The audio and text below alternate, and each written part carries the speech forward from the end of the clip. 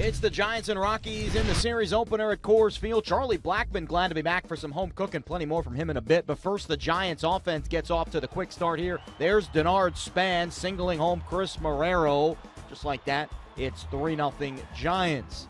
Bottom of the fourth now, bases loaded for Trevor Story. Tees off to right. That's the first grand slam in Story's young career. It's the first slam given up by Johnny Cueto as the Rockies take a 4-3 lead. Then things get a bit slippery later in the inning as Charlie Blackmon lines one to right. Hunter Pence slips and falls, and for the 16th time in Rockies history, it's an inside-the-park homer as Blackmon rounds the bases. Then in the eighth, Jake McGee gets out of trouble, gets Brandon Belt to pop out to Nolan Arenado in foul territory as the Rockies hold on to win this one 6-5. They improve to 7-0 in one-run games this year. Colorado has now won each of Tyler Chatwood's last 5 starts. The series continues on Saturday. Antonio Senzatella goes for Colorado against Matt Moore of the Giants.